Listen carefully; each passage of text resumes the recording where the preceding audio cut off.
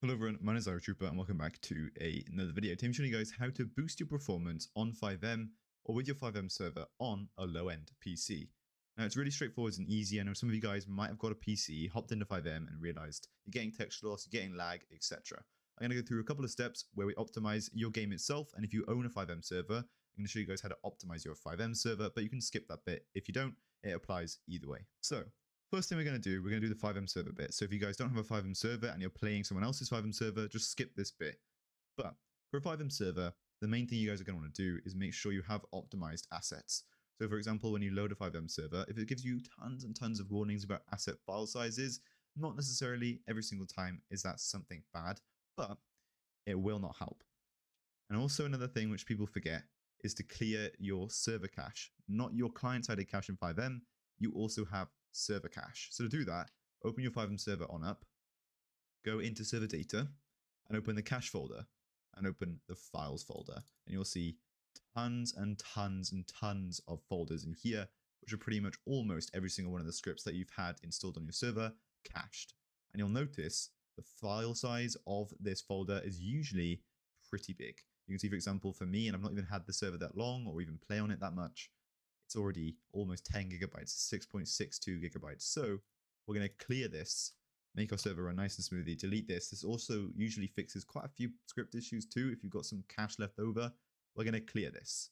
And that should help our server run smoother. Another thing worth noting is mods. If you guys have tons and tons of map mods, especially if they're really random YMap ones which just plonk themselves on top of a map, I wouldn't necessarily recommend having these on a server where you have tons of players. That's going to cause tons of texture loss, and any other players in your server that have low-end PCs are going to struggle to play the server, and you'd be surprised the majority of people have low-end PCs rather than super NASA PCs. But now what we're going to do is we're going to move on to some steps that you can do from your own side if you guys don't own a FiveM server, or if you do and you need to optimize your FiveM server on your own side too. I'm going to walk you through a couple of steps to do that. First things first, we're going to clear our FiveM client cache, very similar to what we just did for our server. We're going to go to search. We're going to search for FiveM. We're going to right click, open file location. It's going to take us to a shortcut location on our file explorer. We're going to right click again. And again, we're going to do the same thing. Open file location. From here, we're going to go into FiveM application data. And then we're going to go on into data. And inside of here, we have three folders. We have cache, we have server cache, and server cache priv. We're going to delete all of these. If you guys don't do this very often, you need to do it maybe once a month. We're going to delete these folders, clear our server-sided cache from your own side, and just FiveM cache in general. If you haven't done this in ages, this will also be absolutely massive and is going to cause tons and tons of texture loss.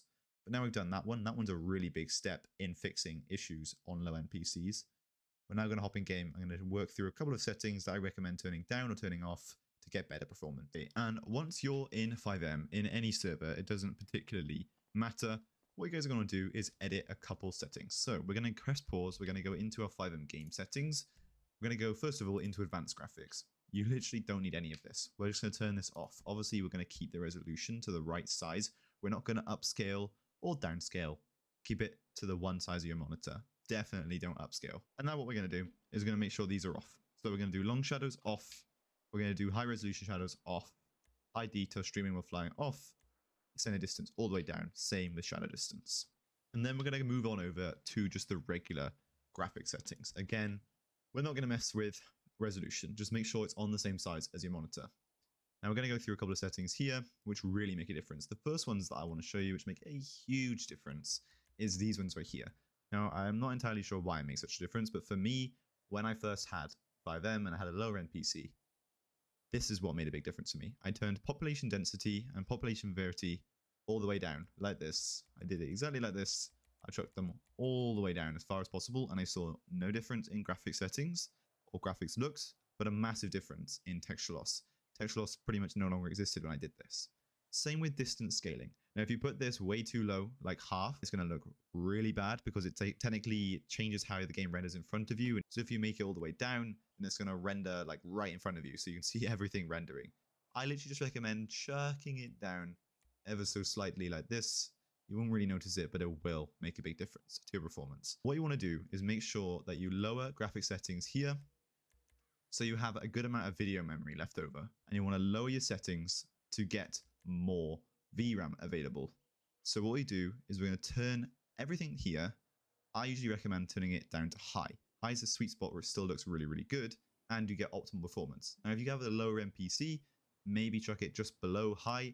And then the one important thing to note, if you do have graphics mods on, you need to turn down your post effects, but when you get to high, graphics mods do not work properly, so you need to keep it on at least very high. What we're going to do is we're going to turn all of these down right here. I'm going to chuck them down to high, exactly like this. Reflection quality, this one, you need to chuck it all the way down. You hardly notice reflections when you're driving around in game unless there's puddles or reflections on cars. To me, this is something which makes a big difference. You can see when I lowered it, my video memory went right the way down, and you don't notice it. Same with this, we're going to lower it down. Lower all of these, water quality, unless you're spending time out in the water, doesn't matter. Same with particle qualities, but all these make a difference. Grass does make a difference. I'd recommend just putting that down to very high if you can, or again, high. But grass does make a difference. But the rest of these that I've just named don't make too much of a difference. So take that as you will, depending on your performance. And now, once we've got the most memory available, what we're going to go ahead and do is we're going to use this guy right here, the extended texture budget. As long as we've got enough memory, we're going to chuck this up as high as we can. You'll see as we go up, so does our video memory increase. That's our usage.